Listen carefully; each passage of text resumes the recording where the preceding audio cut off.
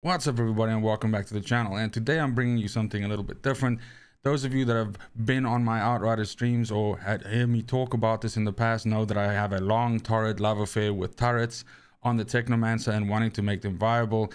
Due to certain patches that we've had in the recent couple of weeks, this is by far the most viable version of this build now, I think. And it's still not top tier. Of course, it is still beaten in terms of DPS and overall raw potential by something like a Blighted Rounds Technomancer, or for that matter Pyromancers running Ash Blast Overheat or Phaser or something like that.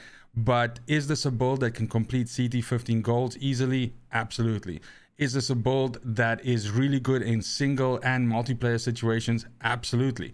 And last but not least, is this a build that is fun to play and gives you a lot of utility to not only control yourself, but also to offer to your party in the co-op scenario? Abso-fucking-lutely. So without any further ado, let's fucking go.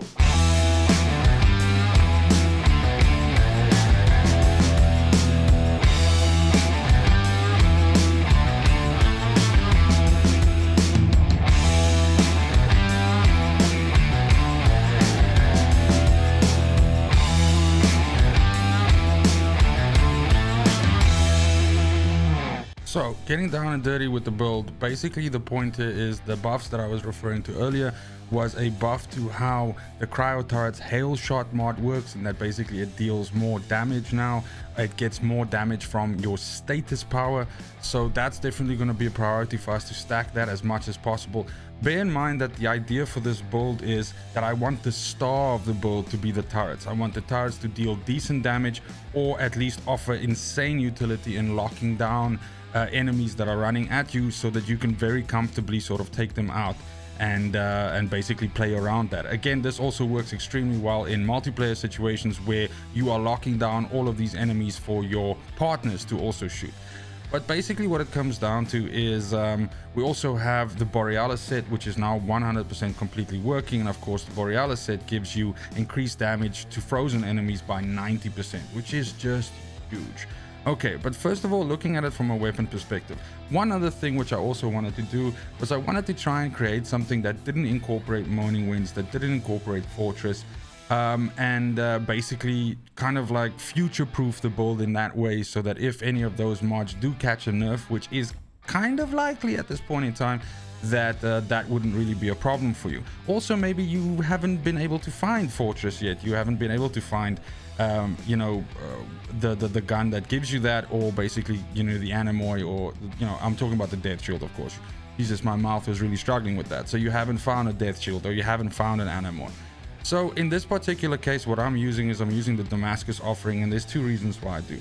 The Damascus offering that I have here has an extremely high, this is essentially a guard roll, it's the highest damage roll that you can get, and Claymore Torrent on this is just really strong at pushing out AoE damage.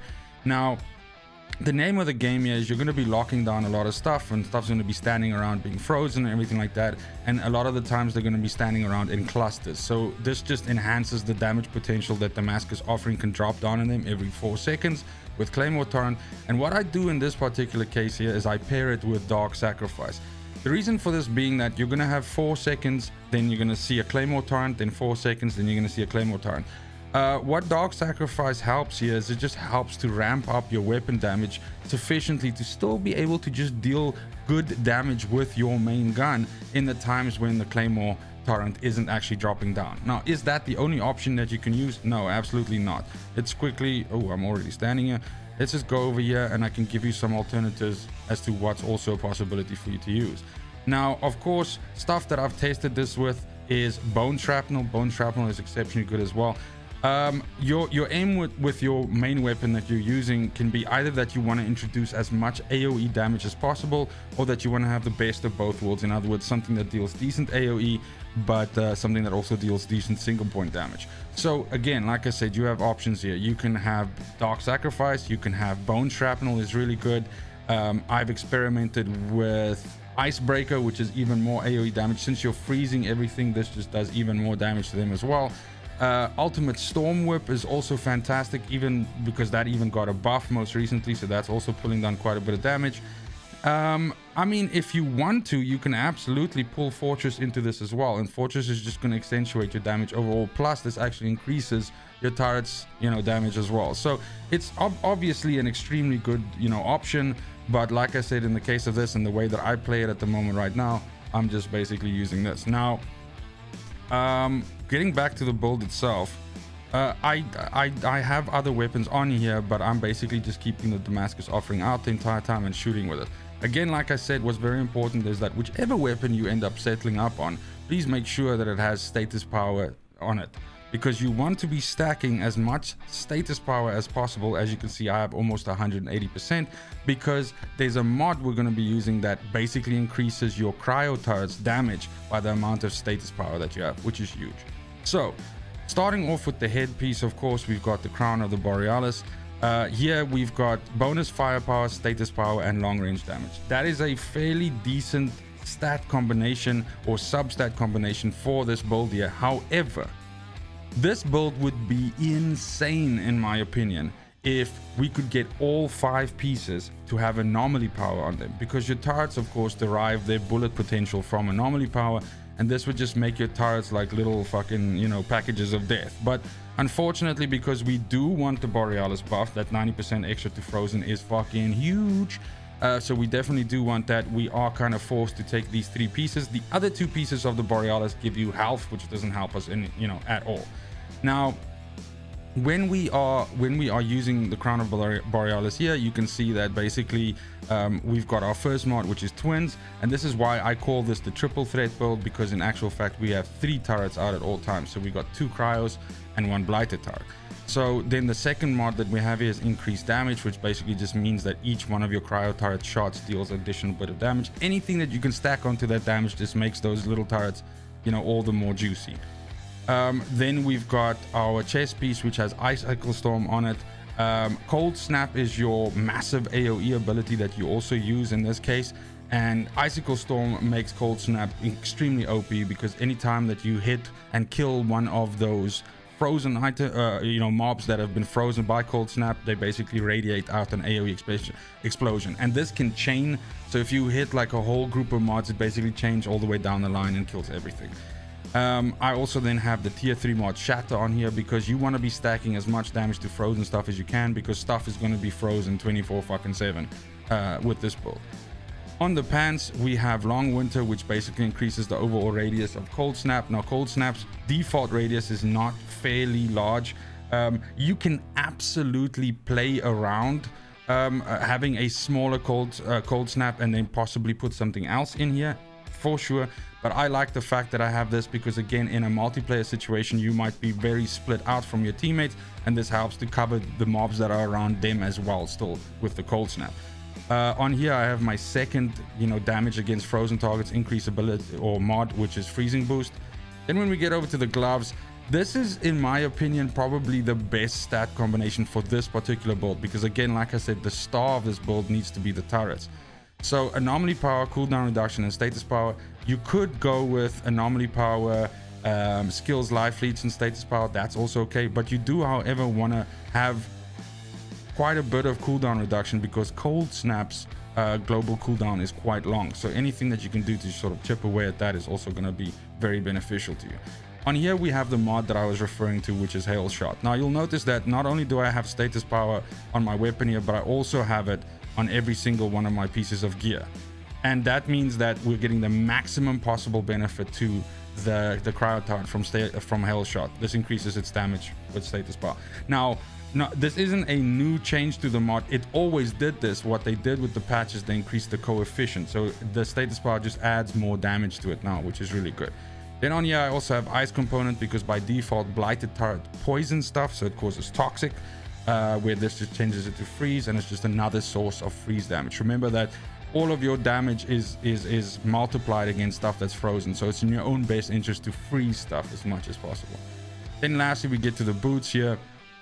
I have bonus duration on here, which is kind of like one which I would farm for and change out. You don't really need the extended duration for the cryo turrets, because by the time that they run out, if you have at least 2 pieces with cooldown reduction on, then your next batch of turrets are ready to go. So you don't really need this per se, and we could obviously get something else in here that maybe boosts up your anomaly power a little bit more. Or if for some reason, and we'll talk about this just now, but if for some reason you are struggling with survivability, then you could put a survivability mod in here, but that's really not going to be a problem. And then last but not least, we have Captain Hunter in here. Trash mobs die like fucking nothing to this build. So the real, test for your damage is basically anything that comes in an elite category, and this just helps you deal with that. Now, as you can gather from having discussed the armor pieces already, our skills are going to be then Cold Snap, we're going to use Cryo Turret, and we're going to use Blighted Turret. You'll immediately notice that we have extremely low cooldowns on most of these. So Cold Snap's coming in at 13.4. You want to get this as close to 10 as possible, because we don't really use this only for defense. We use it offensively as well. So it's quite common in certain, situations that you basically push into an area, and then you kind of like wait until the stuff starts sort of clustering together, and then you run up to them and you cold snap them, and then you initiate your combo by just breaking everything apart with Icicle Storm. So having quicker cooldowns on this means that you can do it more often, and basically just pull off this great combo like all the time. As I've mentioned, your cryo turret is on a 14.4, and that's 14.4, then you throw 2 turrets, then 14.4, and then you throw 2 turrets. Now they last long enough so that this time situation never becomes an issue. In fact, a lot of the time your turrets are still up shooting when you already have the next batch ready, and you kind of do this whole thing where when you move through the map, you're basically moving your turrets with you the whole time. So you move into an area, you put on your 3 turrets, you start shooting, you cold snap, you fucking break the stuff, and then kind of like further down the line stuff starts coming towards you, so you move your little camp of turrets a little bit ahead and you just like redeploy them out again. Blighted Turret is on a super low cooldown of 6.5, so you will have this thing out like lickety split almost the entire time. And again, this does far less damage than the Cryo Turret, but this at least also does frozen damage now, and it also freezes stuff. So yeah. When we get over to the class tree, of course, we're going to go mid-tree, so we're going Tech Shaman. There's 2 reasons for this. You get a lot of survivability in the mid-tree, so you basically become almost impossible to kill, I would say, especially the way that I have it set up. And you also offer a lot of utility to your team. So when we go through the motions here, this is just an extra one here. You could do anything with this additional point. I just like the additional 6% of anomaly that I get there. But basically, you're just going through here and you're trying to pick up as much cooldown reduction as you can. When you get to the middle point here, I go up 1 point to get blur screen. This basically increases your health regeneration threshold by 20% of your max health. Now, why is this important? Because we are using Dark Sacrifice. So Dark Sacrifice in combat basically chips away at your life to the point of where you have your regen portion. If you have a higher regen threshold, then Dark Sacrifice does not go past that. Let me show you. So as you can see here, basically we don't go down past that point there. So this is massive, and this makes Dark Sacrifice's effect of like draining your life much less of a problem to this build. Furthermore, you have so much skills life leech as it's boosting this build up the entire time that this really, isn't a problem. Or rather that Dark Sacrifice and basically being low life is not a problem. Then at the same time, we're also going down and we're getting a wipeout now. I find wipeout works really well because the point is you have not just yourself as a damage source, but also 3 turrets. So a lot of the times when you're shooting, then a lot of the enemies will be dropped low to almost near to death, and at this point in time, if turrets are shooting at them, they're dealing like, basically 20% more damage, and it just basically takes care of them a lot quicker. I do say basically a lot, don't I? Okay, then when we get to Adrenalizing Antenna, this is quite good because basically, see, there you go.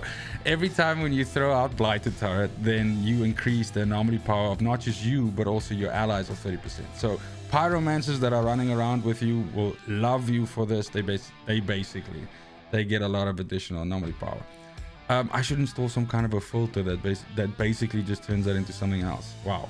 Okay, so then the next one is Exposing Frost. This is that every time when you freeze and afflicted, when freeze is afflicted on an enemy, it gets vulnerable status as well. This means they take more damage. And then if you take marked for execution, it accentuates that vulnerable effect, so that it makes it even more powerful. I almost said it there.